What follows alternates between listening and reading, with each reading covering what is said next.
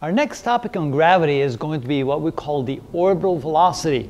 The velocity an object has to have in order to be in orbit around another planet or moon or anything like that. So let's take the Earth, for example. What will it take for a satellite to travel around the Earth?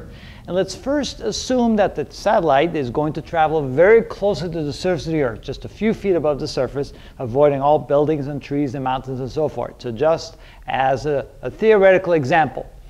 Well, later on we'll take a look at a real orbit, let's say a satellite being 500 kilometers above the surface of the Earth, which is of course a lot more realistic.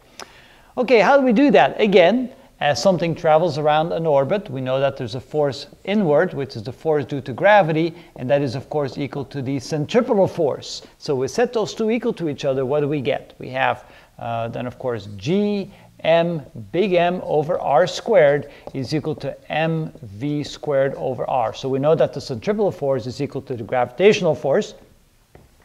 Then of course the mass of the satellite doesn't matter, that cancels out. This r will cancel out one of those. And so now what we have is we have gm over r is equal to v squared. If we then of course reverse the equation, take the square root of both sides, we can say that the velocity is equal to the square root of gm over r. And this is then known as the orbital velocity. So we'll call it v sub o for orbital velocity.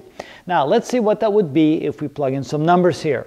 So this is equal to the square root of 6.67 times 10 to the minus 11, multiplied times the mass of the Earth, which is 5.98 times 10 to the 24th kilograms.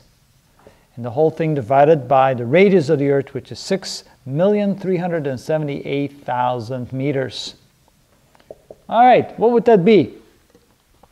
So we have a 6.67 e to the 11 minus times 5.98 e to the 24 divided by 6378000 equals, and take the square root of that, and we get 7,908 meters per second. Of course, it would be meters per second. So that's about 8 kilometers per second. So about 8 kilometers per second, which is about 5 miles per second. So an object that wants to stay in orbit around the Earth, very close to the surface of the Earth, would have to be moving at about 5 miles per second, 8 kilometers per second, or almost 8,000 meters per second. Of course, that's not quite realistic, because that close to the Earth, for one thing, moving that fast through the atmosphere, everything would heat up tremendously, and you'd probably burn up from the heat developed on the spacecraft. And secondly, of course, you'd be running into trees and buildings and mountains. It just wouldn't work. So you want to be above the atmosphere, let's say at a height of 500 kilometers. Now, of course, the radius then becomes the radius of the Earth plus the height of the orbit. So then we can say that the orbital velocity would be equal to the square root of g times m, that's still the same, divided by the radius of the Earth plus the height of the orbit. So plugging that number in, it'll be everything the same, except we're going to add, of course, the height of the orbit. So this is equal to the square root of 6.67 times 10 to the minus 11 newtons meters squared per kilogram squared, times the mass of the Earth, 5.98 times 10 to the 24th kilograms, and the whole thing divided by the radius of the Earth, which is 6378000 meters, plus another 500,000 meters, because 500 kilometers is 500,000 meters. So what would that be equal to? 6.67 e to the 11 minus times 5.98 e to the 24th divided by 6878000, and then take the square root of that. And so a little bit less, it would now be 7,615 meters per second. All right, so that would then be the typical orbital velocity of the satellite, 500 kilometers up above the surface of the Earth. Now, you may wonder, well, how long does it take one of those satellites to circumvent the Earth? Well, we can say that distance or velocity is equal to distance divided by time, which means that time is equal to distance divided by velocity. The distance would be 2 pi times the radius, in this case would be the radius of the Earth, plus the height of the orbit divided by its velocity.